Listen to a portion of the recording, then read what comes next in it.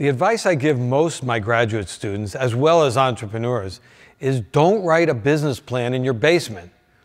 Don't get analysis paralysis.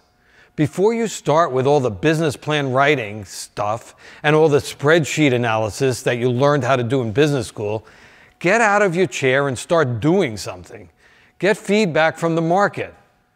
So this is exactly what I tell them to do. First, take your idea and talk to your friends and family. See if they go wow or not. If they don't go wow, you know you have a problem. But when you do talk to your friends and family, say, look, please give me some good, honest, critical feedback on my idea, okay? Because if you don't, I'm liable to spend a fortune and a lot of time chasing something I shouldn't be chasing. Once you've got a lot of good feedback on your basic idea, the next step is to go out and test the target market. Ask them if they would like the product you have in mind. Now, that may take creating a prototype or a sample of what you're doing. It's very hard to get market feedback without a particular product or service you're going to be selling. The people who you're getting the market feedback from, your target market, the people you're going to be selling to, have to know specifically what that product is. They have to really understand the product or service.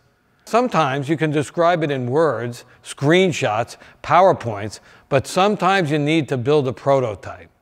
They need to have a very clear understanding of what you're going to be selling in order for them to give you meaningful feedback. Now, why do I say to do all that before you start writing a business plan? Because you need to know the market well. You need to know the competitive products well. You need to refine your idea to what the market really wants. And you can't do that unless you really know the market. So get over your fear of talking to people and start pitching your idea. If you start with an idea and just go directly to writing a business plan, you're going to end up writing it and rewriting it. As it is, business plan writing and business plan development is an iterative process. You go out to the market, get feedback, create what you think is the desired product, and do it again until you find out what the market really wants and what they will pay for. You go back and forth, keeping on changing the plan until you're ready to present it. So it's not a static kind of thing, a business plan.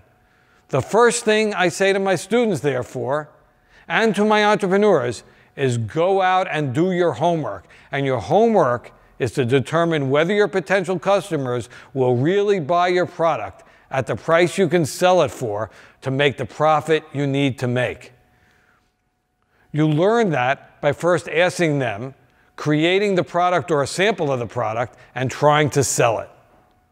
Once you have some convincing evidence that your customers will buy, then you write your business plan. The biggest problem small businesses have and why they fail, and they fail very often, is because there really is no demand for their product. And this is because the entrepreneur has failed to explore that and test the assumptions they are making.